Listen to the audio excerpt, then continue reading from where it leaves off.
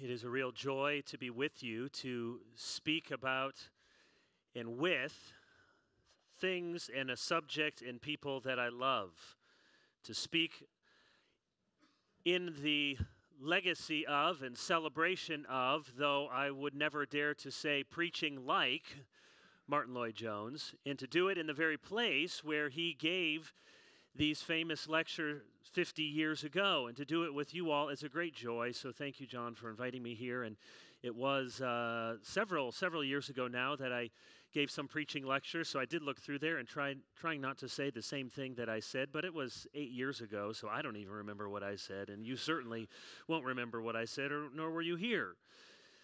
It's an honor to speak about Martyn Lloyd-Jones, but more importantly tonight, a little bit about him, but in the spirit of Lloyd-Jones, to think together about the primacy of expository preaching. You will hear, no doubt, from many of the speakers some of their own encounters with the doctor.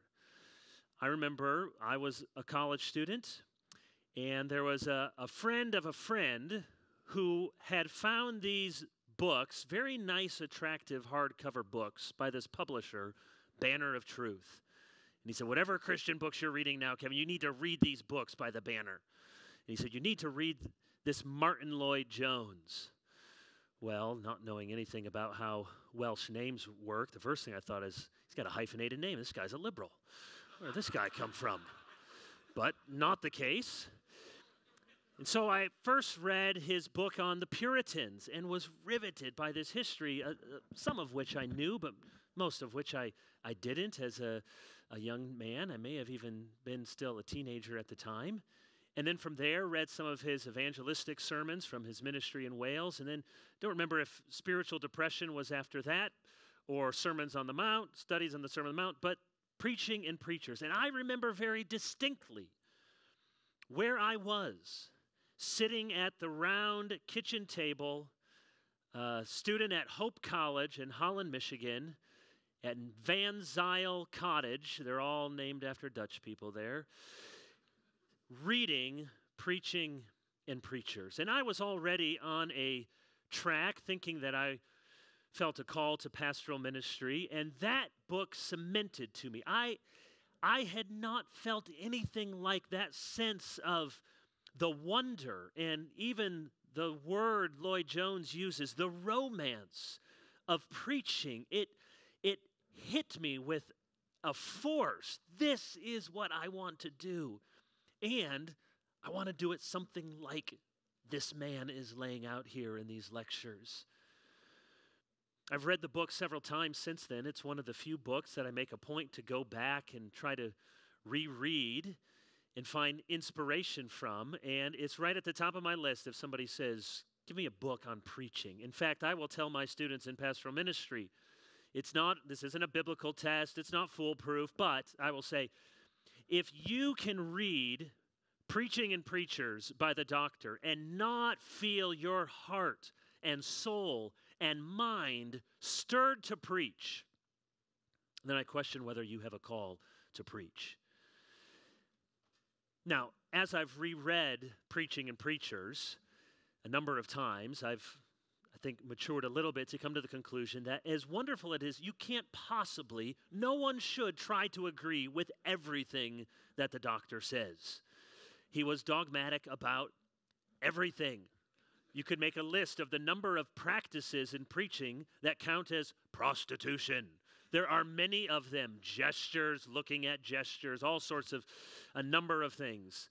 I remember in one of his books going on a rant about probably against the English, I imagine, and how some of them were bathing more than once a week. So he had many dogmatic views. You can't possibly agree with all of them.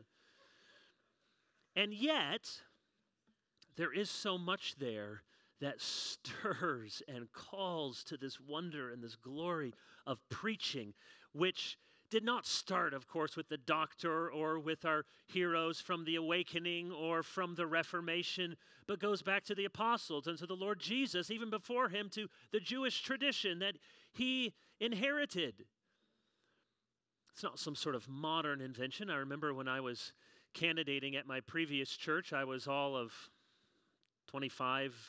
26 years old, and they had a candidating weekend, and was there at a coffee house with the men of the church, and just sort of a mingle, meet and greet before they asked me some questions. And a young man who was a PhD student in English literature, you may connect the dots with that later, but he said to me, "Now, Kevin, if you come here, are you going to continue with this monological, hierarchical, Enlightenment, modernistic, monodirectional style of communication?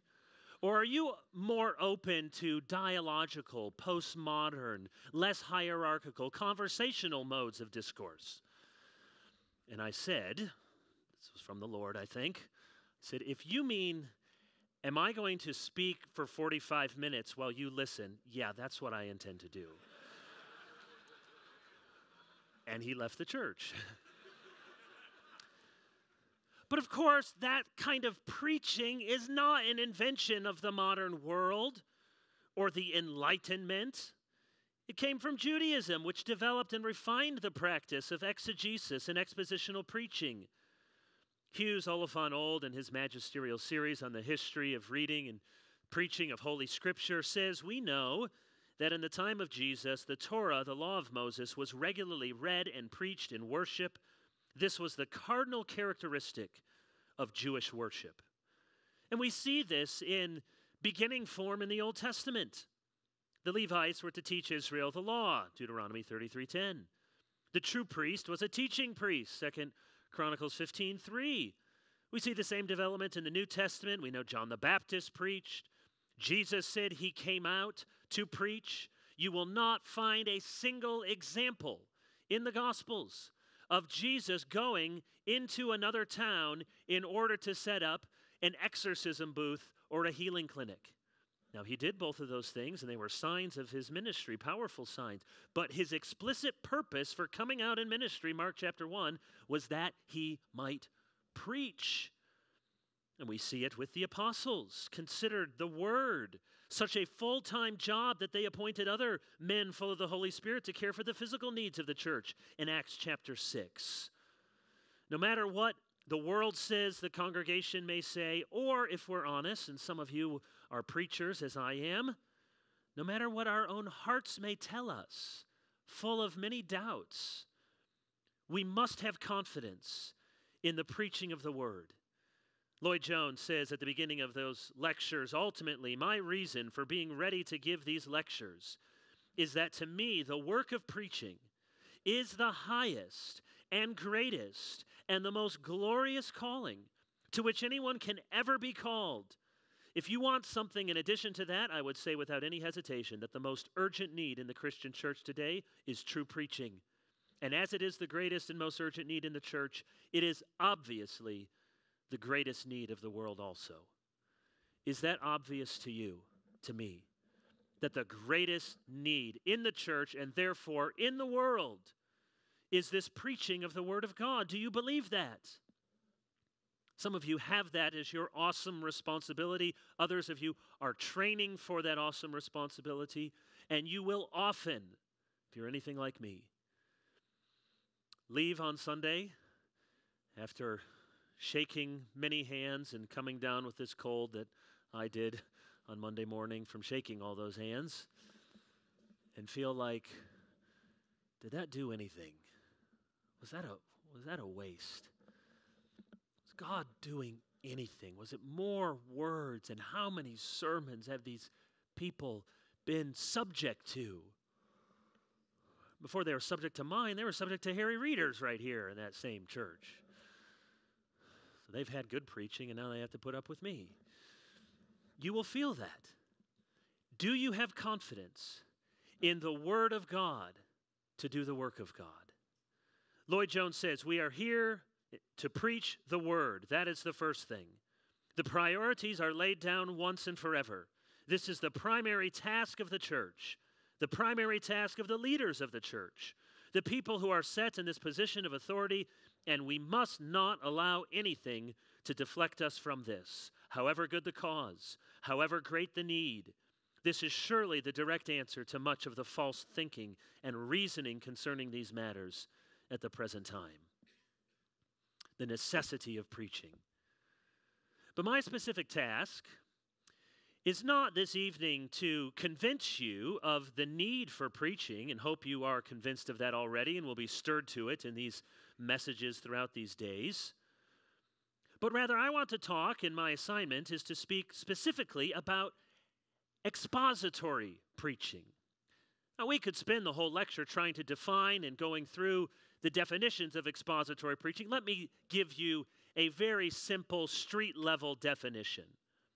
Expository preaching gives people the meaning of the text and what to do with it.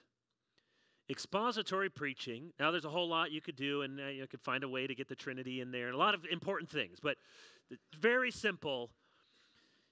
Expository preaching gives people the meaning of the text and what to do with it. All right, Kevin, do you have any Bible verses that suggest that? I do. Turn to Nehemiah chapter 8. This is not an expositional message. I'm not modeling that for you here, but this famous text from Nehemiah gives us already in the Old Testament a clear example of what we would call today expository teaching and preaching. So there in Nehemiah 8, the people are gathered as one man into the square before the water gate. Verse 4, Ezra the scribe stood on a wooden platform they had made for the purpose, and beside him all of these names of people are there. Verse 5, Ezra opened the book in the sight of all the people, for he was above all the people, and as he opened it, all the people stood. And Ezra blessed the Lord, the great God, and all the people answered, Amen, amen, lifting up their hands, and they bowed their heads and worshiped the Lord with their faces to the ground. And go down to verse 8. They read from the book, from the law of God, clearly, and they gave the sense so that the people understood the reading. That, in a very simple form, is expository preaching. To read the text and give people the sense of it. Yes, there is a meaning in the text. We are not left to a hermeneutical spiral or some sort of interpretive morass. There is a meaning in the text. They read it. They gave it to them. Notice this is in the context of worship, and we don't even have anything that they were singing. There's no organs mentioned or guitars. I'm sure that's in a marginal note somewhere, but it's worship nonetheless because the word is there present. Expository preaching gives people, verse 8, the sense of it. Now, my definition also says, and then what to do with it, which I think we find suggested in the next paragraph, verse 9. Nehemiah, who was the governor, and Ezra the priest and the scribe, and the Levites who taught the people, said to all the people, This day is holy to the Lord your God. Do not mourn or weep. For all the people wept as they heard the words of the law. Then he said to them, Go your way, eat the fat, and drink sweet wine, and send portions to anyone who has nothing ready. For this day is holy to our Lord. And do not be grieved, for the joy of the Lord is your strength. So the Levites calmed all the people, saying, Be quiet, for this day is holy. Do not be grieved. And all the people went their way to eat and drink and send portions and to make great rejoicing because they had understood the words that were declared to them. Now, expository preaching is more than that, but it must not be less than that, that people leave Sunday morning and they have understood the words. So we see in the first paragraph, they gave a sense of it.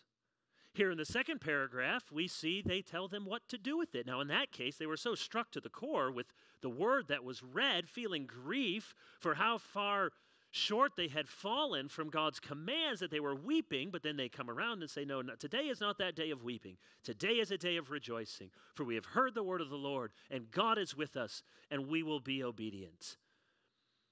We see something similar in 2 Chronicles 15. For a long time, Israel was without the true God, and without a teaching priest, and without the law. But when in their distress they turned to the Lord, the God of Israel, and sought him, he was found by them.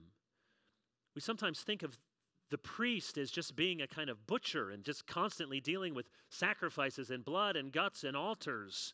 And the idea that he would be a teacher was something, well, that's just a New Testament idea. But here clearly we see there was a teaching priest. And the results of a good, faithful teaching priest was that the people understood the law and they turned to the Lord and they sought him. Isn't this the basic model that we see recorded to us in the early church?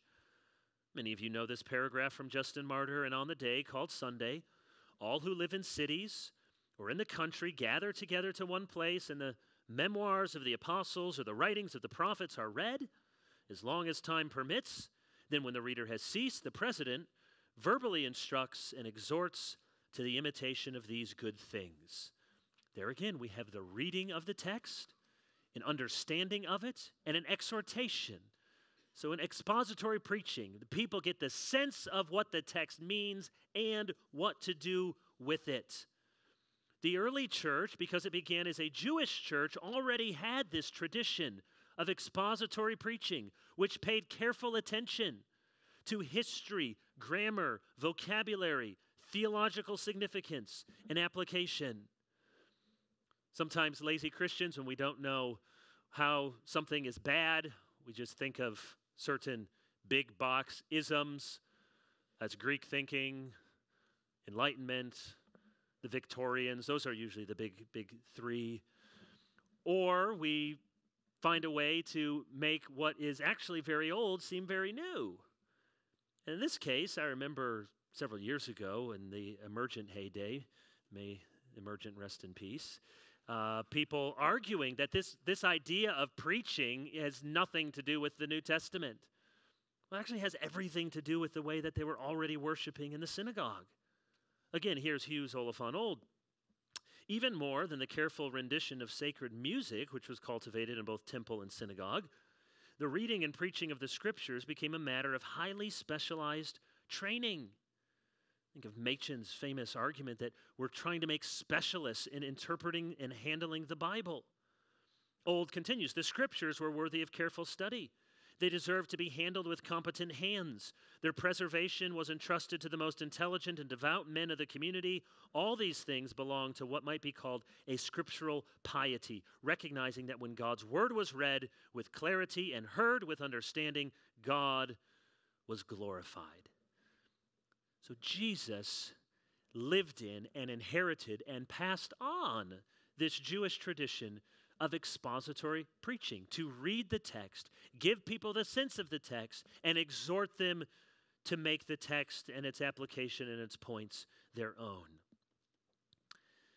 So here then is the question I want us to consider for the next 30 minutes or however much we have left, is to ask ourselves the question, so how are we doing? I would guess with this self-selecting group, you're coming out on a rainy evening to celebrate the legacy of Martyn Lloyd-Jones. This is a group that's already very much in favor of expository preaching. It's what you want from your pastor if you're a layperson. It's what you're training to do if you're a seminary student. It's what you hope you do on Sunday if you're a preacher. And I trust that there are many, many good examples in this area, in this room. And yet, I think on the whole, just thinking of Reformed evangelicalism, I think we have a lot of congregations who say they want expository preaching, and a lot of pastors who think they are doing expository preaching, when in fact they are not getting, nor receiving, nor offering expository preaching, or at least not all that it might be. So what I'd like to do to open this conference on a very positive note is give you several reasons that several ways in which we may be failing at expository preaching. So how we may be, fail, that's a hard word, not fail, but C-, come see the professor, you're not kicked out of school, you're not thriving. Let me suggest several ways in which we may not be doing expository preaching as well as we think we are. Number one, this is perhaps most obvious. We read the text for the sermon, we say true things in the sermon, but the true things in the sermon don't really come manifestly from the text of the sermon. This happens and the Lord uses it all over the place. So just be at ease. God has saved many a people with preachers who did not do well in their homiletics class. I remember I went to a different seminary. I had the great Haddon Robinson, who's a great preacher, and I don't preach, his model, but I learned a lot from him. And I remember preaching, and man, the homiletics course, these poor brothers, they have to listen to a lot of bad sermons in life. And I'm sure Haddon Robinson had his share. And I remember doing my little, 8-minute message in class, and he was giving evaluation there in front of, everybody. And he said, that illustration you gave at the end, Kevin, that was better than nothing. His exact words. And you know what the response was? They all laughed, just like you did right now. And it's opening the wound again. And he said, no, you knew that you needed something there. You knew you needed an illustration. And what you came up with, it was better than nothing.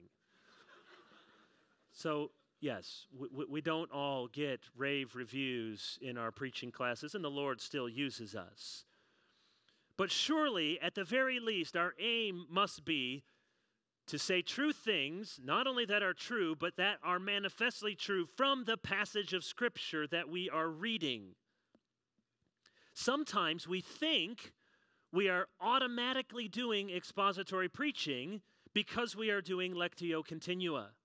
We're going through consecutively books of the Bible. And yes, it's true. I think expository preaching and lectio continua go very well hand in glove, that the two mutually reinforce one another, that the best way to do one is to do the other, and yet they are not identical. You can be standing up the next Sunday and say, well, last week we were in John chapter 8. This morning turn to John chapter 9, and you are faithfully going through the different sections in the gospel and not, in fact, be doing expository preaching. Sometimes we preach big themes found in the text more than actually preaching from the text itself. At times, this is because our choice of passage is too small.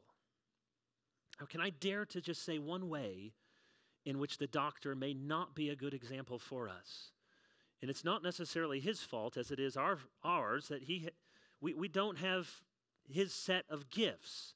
So many of us, especially in the Reformed tradition, will look at, he preached for 18 lifetimes on Ephesians 1, and John Piper, he's still preaching on Romans somewhere, probably. He's still doing it. And we have these models who just preached, and they could just do 8 weeks in a row on one verse, and we think that is really how to do godly expositional preaching. Very few of us are that interesting, that creative, and just to be frank, if you are preaching, say, 5 sermons on one verse, it's likely that you're actually doing more of a topical sermon series. Now, it's not that topical sermons, you can't, call your session right now, get him out of here, he did a topical message. But if you're going through, the fruit of the Spirit, and you're going to do one on each of those fruit, that's fine. That's not, you're really then doing a message about love all in the Bible, and joy as you see it all in the Bible. So sometimes we have chosen our text so small because we think that's really the model for godliness, that we end up preaching themes more than connections in the text itself. Or at other times, it's because our sermons, can I say this, are too long. I was preaching at a Presbyterian church years ago, and not my own, and was asking the pastor, how long should I preach on Sunday? And he said, 5 minutes shorter than you think. Now, I understand in some contexts where it's, they're used to sermonettes, and we all know John Stott said sermonettes make Christianettes, okay? You're trying to push from 15 minutes up to 18 minutes, up to 20 minutes, but I'm talking about the sort of young man who goes out and thinks, if I'm really, really a good preacher, I got to hit 45 minutes. And if I can get up to 55, and I heard Mark Dever, but he's a Baptist, he can get away with it, he does an hour, then it's really, really good. Most of us in this room, and myself included, would be better preachers preaching a little bit shorter, tighter. more refined. Sometimes my best sermons are those, Christmas Eve, hey, we got a lot of other stuff going on, Pastor. You got 20 minutes, get to the point. It's true. You've heard this axiom before, but it is absolutely true. It takes more time to prepare a shorter message than a longer. I mean, hey, I got a lot of stuff I want to talk to you about for an hour. No, if I had time, I would have distilled it into the 40 minutes that really is hitting the point for this Sunday. So sometimes we go on too long, and when we do that, we've exhausted really what we had to say expositionally from the text, and so we end up with 3 little mini sermons. We sort of take a little, there's a word here, there's the word righteousness, and we're going to do a word study and, get the dikaio root, and we're going to do that for a little while. We're going to give a little history of the Reformation, and then there's a word glory over here. We're going to talk about kavod and heaviness, and we're going to kind of do that, and we're given 3 sermons because I paid for this seminary, and you got to get something out of it. And I got Kittle, and I just finally learned how to use logos and do all that sort of stuff, so stand back, it's coming. Now the problem, even if you're saying true things, but people cannot see it manifestly from the text, is they are learning to trust you before the text. Now you may say, but I'm telling them what's true. That's right, that's good. But not everybody out there will. And who knows what the next pastor will say. So they are not learning to discern the text and to handle the text for themselves. They're learning, pastor goes away, he gets a lot of stuff, he comes, and then he shares with me. But I didn't see it in this text. So that's one way we can get it wrong. Second, and it's related, second way that we can fail, or at least be less than stellar with our expositional preaching, is when our best stuff does not come from our closest attention to the text. When our best stuff does not come from our closest attention to the text. Too many preachers, and here I know I have preached sermons like this and will point the finger at myself. Too many preachers are at their best when they are telling a personal anecdote, when they're ripping into some sacred cow, when they're getting on a riff, when they have a bit of humor, and I use humor in my sermons. What I tell students, general rule about humor, if you're funny in real life, you might be funny in the pulpit. If you're not funny in real life, don't try. You're not going to get funnier coming up here. It's what Spurgeon said, the difference between natural humor and jocularity. But the kind of, if you're watching a preacher, and he's here and he's handling the text, and then he does one of these. It's not bad to move away from the pulpit. That's not. But now maybe what he's going to say is really good, and it's going to be delivering that text right to your heart. We'll say more about that later. But maybe it's okay, Pastor. This is going to be good. Look up now, because Pastor's really going to let it rip. He's gonna. I know he's got a rant stored up about something. It's video games this week, or it's college football, or it's the SEC. Because I'm down in SEC, ACC country. I always say SEC football is the best college football money can buy. That is true. It's for you, Harry. So, is your best stuff from the text? When you get most excited, when you think about, you're preaching and you got those moments that are really going to fly, do you think, can I make my best point, the one I'm most excited to make, the one I can't wait to deliver, can I make that without any of my hard-fought exegesis from this week? Too often the answer is, well, yes. We must be constrained by what we can sincerely say from the verses before us. It's one of the things that many of you will appreciate John Piper's preaching, and one of the things that he's modeled so well, and Jason now at Bethlehem models it just the same.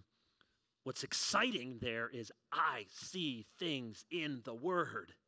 I'm excited about new things, and there's problems, and there's things that I'm figuring out, and God's taught me something new. If we want fresh power from the pulpit, let us labor to demonstrate that our most passionate appeals come from the most precise exposition. The best preacher is the preacher who is at his best when he is closest to the text. Now, I do believe in preachers having personality. There's a danger. I'm not an expert on preaching in my own country, let alone another country, but I've spent considerable time and preached lots of times in England and spoken about this with many pastors. And one of the differences often between English preaching and American preaching, American preachers are expected to have their personality come out. And with that, I think, are some really good things. You get to know the man. There's a sense of vibrancy and passion. I think that can be a strength of preaching in our context. But the danger is that you can have a man's charisma substitute for a long time with many people. Careful attention to the text. And what I do find refreshing when I listen to British preaching is I'm much more confident that I'm going to get a well thought out exposition. And it's going to be careful attention to the text. I don't know if I'm going to get anything else, but I will get that. And that is what is most important, that our best stuff comes from our closest attention to the text. Here's a third way we can get it wrong or not quite right.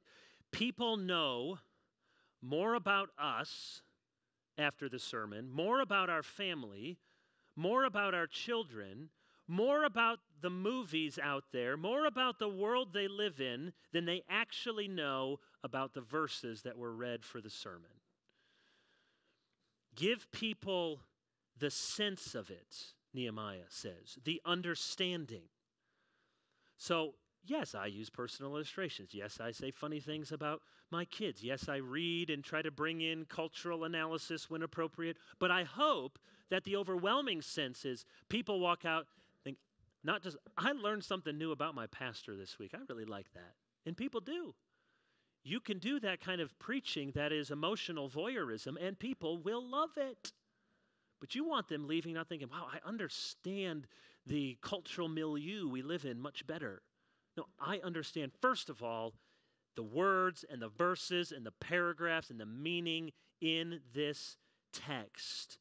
People should learn something every Sunday from your sermon.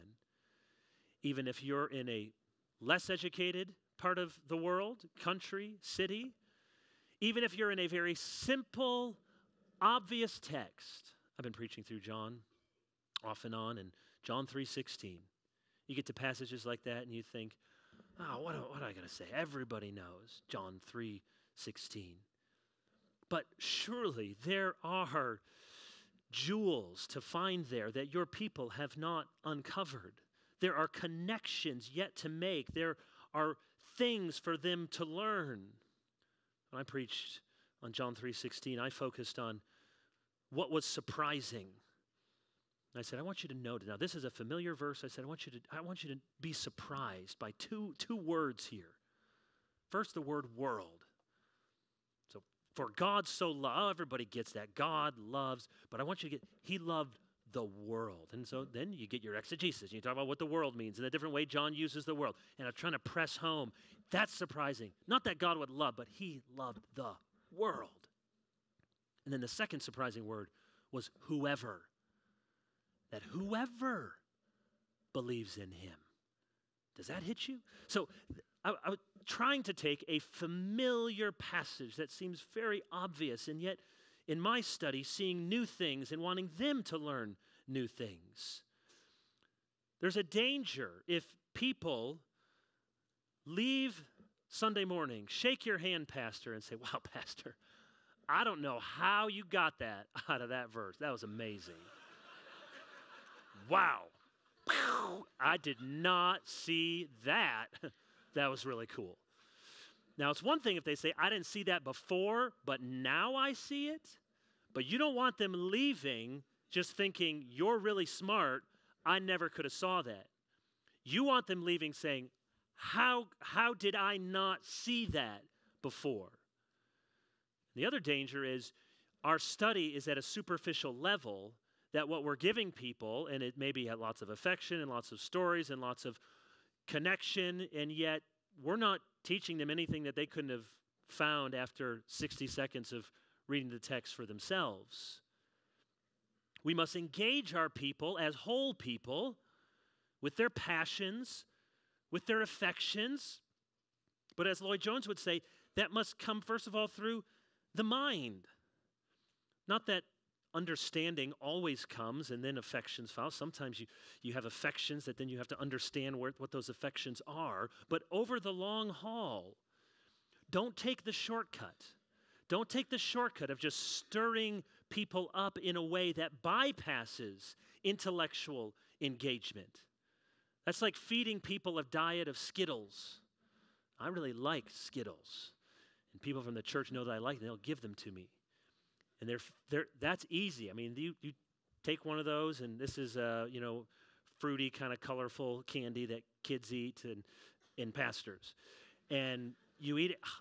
It's not hard to think that's good on one first, or whatever your candy is, chocolate or something. But it's not a diet. You have to train people to like better things, to be fed on better foods. And so engage their minds, logic on fire. So do people know when they leave your expositional preaching more about the text or just more about you, about themselves, and about the world? Fourth, and I have, how many do I have? I have just 6. So number 4. We can get this wrong if we major on the trajectory of the text over the text itself. We major on the trajectory of the text over the text itself. Let me try to say this carefully so as not to alienate my own department and other seminary departments. I teach systematic theology. I love systematic theology. I read systematic theology in my spirit. I think systematic theology should inform all of our preaching so that you don't go off the rails. I am a firm believer, and I would even say systematic theology should inform your exegesis, because the best systematic theology is pulling together the whole counsel of God. Now, having said that, we must not let systematic categories and debates dominate our exposition, as much as we like those categories. So if you are preaching on, let the little children come to me, it should not end up, this morning's sermon, 10 reasons for infant baptism. Now, I preached on that, and I made a connection as a good Presbyterian for why this might be Jesus' welcoming of the children, and so you make connections as you see appropriate, but that text is not a sermon about baptism. You can make suggestions, you can make inferences, but do not let your systematic categories determine your text. That is, so if you're preaching, another example, you're preaching through one of the warning passages in Hebrews. Now, you got a good doctrine of the perseverance of the saints. You want to use that. So you want to say, I'm not saying this, and here's how it fits together, and we're not becoming unjustified. All of that's good and proper. And yet, if you turn one of the warning passages into a sermon that's something other than a warning, now from Hebrews 6 this morning, 4 reasons we believe in the preservation of the saints. Make sure they got the guardrails, but then you ought to preach to them a warning. Do you really belong to God? Were you once enlightened? Taste of the holy things, and now you've spit them out of your mouth. So don't let systematic categories. And likewise, this can happen with biblical theology. By that I mean a redemptive historical hermeneutic. I am all for redemptive historical preaching if that means connecting the Old Testament to the New Testament. We read the Old Testament in light of the New Testament. We have seen more than they were able to see in the Old Testament. We have seen Christ. But I'm not for redemptive historical preaching if it means every Old Testament sermon ends up sounding the same. I preached through Leviticus maybe 10 years ago, and you can't preach through Leviticus without going to Hebrews early and often. I'm preaching on Sunday evening right now through Daniel. And 2 weeks ago, I did Daniel chapter 7. Well, of course, you're going to talk about the Son of Man and make some connection to Jesus' favorite self-designation as the Son of Man. But I hope I haven't preached the first 6 chapters of Daniel in a formulaic way. where chapter 1 or chapter 2, Jesus is the better Nebuchadnezzar, and then he's the angel in the fire, and then he's the better Belshazzar. Chapter 1, he's the better vegetables, then he's the better Daniel, he's the better lion, and just on and on and on. Every single sermon sounds the same. The first time you do that for your people, it's like, wow, whoa, so cool. You're right. We got commands. We can't do commands, but we have Jesus, and he does it. It's amazing. Second time, that was cool. Third time, is this happening again? And every sermon starts to sound the same. It becomes, where's Waldo? Just Jesus hiding some, I believe, wholeheartedly preaching Christ as he on the road to Emmaus showed how he was in all of the scriptures. But we don't do it in a formulaic way. It's a whole Christ who says lots of things and accomplished lots on our behalf. So there are lots of ways to make a beeline to Christ. So we don't want this to turn into a formulaic way where every sermon ends up sounding the same. Which leads to my fifth point. And whenever I talk about preaching, I try to make this point. Maybe you've heard me say this in other contexts before. We can get this wrong if we give people the meaning of the text without the mood of the text. We miss the mood of the text. This is where I think many of us get just a little off step. Every text gets flattened because of our upbringing, our personality, our issues, or our homiletical model. There are some preachers, and the kind of preaching they resonated with and they love is the sort of grab you by the scruff of your neck and, that sort of coach who says, what are you doing? And just throws you back out there, and you think every sermon needs to end like that. And then there are the pastors who feel like every Sunday is very hurt, very on the edge of tears, and needs a big Jesus bear hug. Well, if you are paying attention to the meaning and the mood, you understand that there's lots of texts. There's lots of medicines for sin-sick souls. So don't think every sermon must reach the heights of glory. Some sermons are in a valley. When I first started preaching, I felt, and I put it on myself, such pressure to kind of re-up from the next sermon to the next sermon, and so bigger and bigger, and so you end one sermon and you got to get the idols out of your life, and why are you watching so much TV? And then the next week it's, and you still have your TVs, and your TVs are bigger now, and you just everything is up, up, up. Feel like every sermon has to be a home run. Sorry to use a baseball analogy.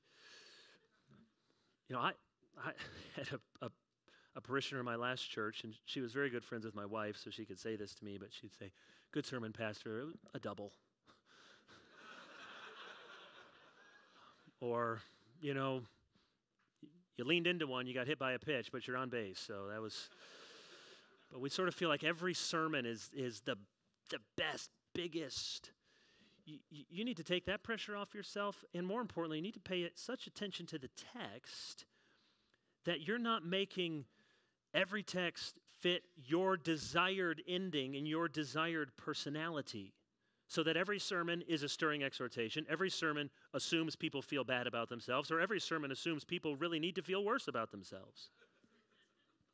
The mood, maybe you heard me give these examples before, but they're appropriate. If you're preaching through Psalm 23, there's a mood. The Lord is my shepherd. I shall not want.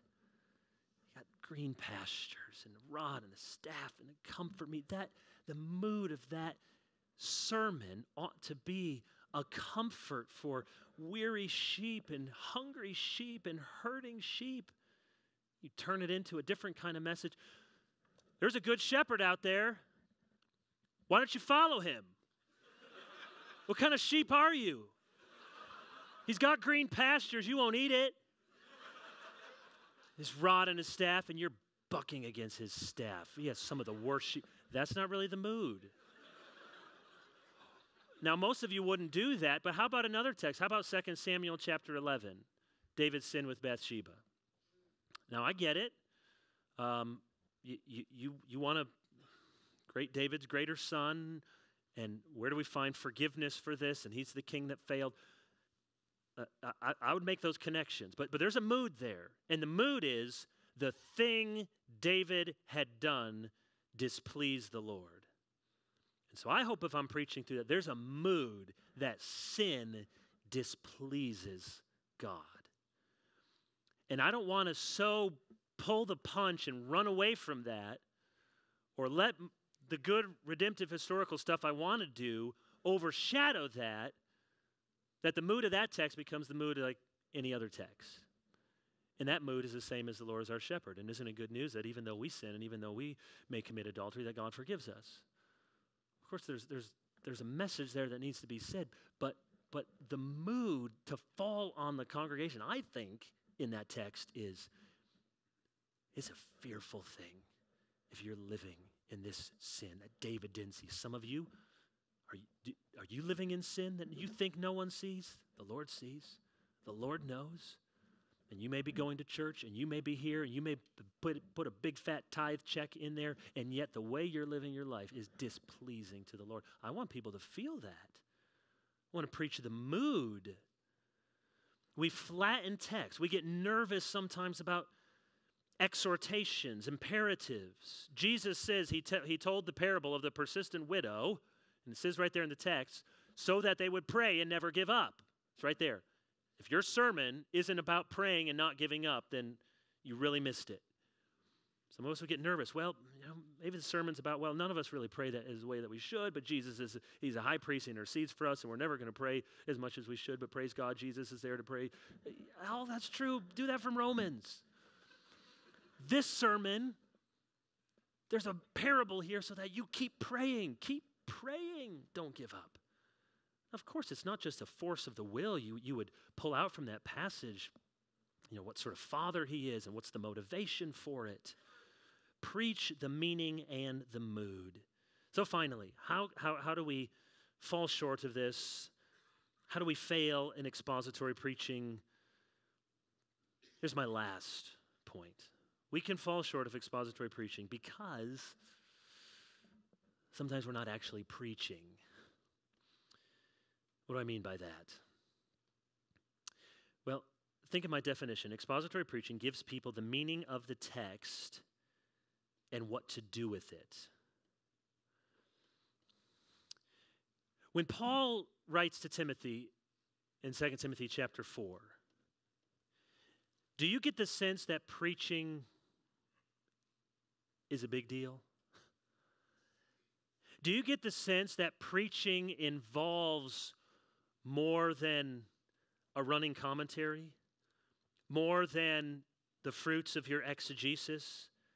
I charge you in the presence of God and of Christ Jesus, who is to judge the living and the dead, and by his appearing and his kingdom, preach the word. Reprove, rebuke, exhort with complete patience and teaching. That's what good preaching does. Reprove, rebuke, exhort with complete patience and teaching. There is no form of preaching that does not carry with it authority. There's no way to separate the two. What did they say about Jesus after the Sermon on the Mount? They marveled. Why? Because he was so smart, because he was really warm, because he was a great storyteller, because he understood the culture, because he was very funny. Why did they marvel? They marveled because he spoke as one who had authority, not as the scribes. Now, authority is not by just dint of your personality.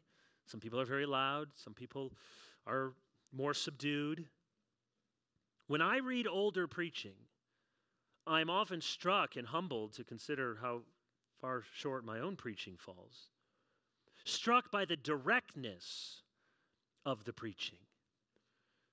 It's especially true, I think, 18th century preaching and revival, awakening preaching, the directness to the congregation, imploring them, calling them. It's what Lloyd-Jones would say is the difference between being an advocate and being a witness, or preaching about the gospel and preaching the gospel.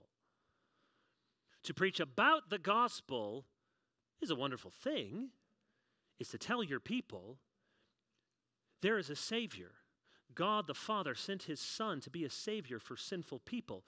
And whoever would repent and follow him and believe in him and trust in him alone can have their sins forgiven, and this day can be assured of eternal life. That's all true. You do that in a sermon. But do you ever turn from preaching, here's how the gospel works, to preaching the gospel into people's lives and hearts, where you do maybe walk out from the pulpit or you lean over and you say, listen, every single person in this room is a sinner. Some of you know it, some of you don't. Some of you are sinners saved by grace. Some of you are sinners who think you can be saved some other way. Some of you have been going to church your whole life, and you think that that's enough. And it's not. George Whitefield said you can sooner climb to the moon on a rope of sand than you can be justified by your own works. You need a Savior. You need him now. Do you preach like that? That's telling them, you need the gospel. I've told our people many times, and I exhort our students the same. May it never be that anyone in your congregation or my congregation can stand before God someday and say, no one ever told me I needed a Savior. Or no one ever told me there was a judgment to come. No one ever told me that there was danger. I never heard it. Now, people don't always hear what we say, but you need to be that faithful watchman on the walls. So I wonder if sometimes in our efforts to be faithful expositors, we are doing more exposition than we are doing preaching. Of course, the two go hand in hand. But there is some biblical precedence for the distinction I'm making. Paul says in 2 Timothy 1:11, he calls himself a preacher, an apostle, and a teacher. A kerux, an apostolos, and a didaskalos. They are not all identical, though they overlap. To be a kerux is to be a herald. To say, hear ye, I have a message from King Jesus. The kerux is not the leader of an inductive Bible study, as important as those are. He is not engaged in an interactive dialogue, though there ought to be times for that in the church. He is not simply giving testimony to what the Lord has done in his life. He is a herald. One of the most important confessions that we never talk about from the Reformation is the Second Helvetic Confession, 1566, written by Heinrich Bullinger. It was for the Swiss church, was widely accepted. And it has for one of its chapters this title, The Preaching of the Word of God is the Word of God. Here's what it says. Wherefore, when this Word of God is now preached in the church by preachers lawfully called, we believe that the very Word of God is proclaimed and received by the faithful, and that neither any other word of God is to be invented nor is to be expected from heaven, and that now the word itself which is preached is to be regarded, not the minister that preaches. For even if he be evil and a sinner, nevertheless the word of God remains still and true. Do you believe that the preaching of the word of God is the very word of God? I think 1 Peter chapter 1 tells us that it is. I think it was Lloyd-Jones, though when you get to be as famous as he, lots of ideas get, if you want it to sound good, Lloyd-Jones said it. I think Lloyd-Jones said something like this, that by the end of his sermon, he would hope that people were no longer taking notes. You know, the beginning of the sermon, you get, who are the kings in Babylon? I'm going to write that down. And when was the fall there? And what was the city? And describe to me again, Pastor, the hanging gardens of Babylon. I want to write that down. And you're writing down the 3 points, and people are taking notes. And by the end of the sermon, you hope that it's quiet.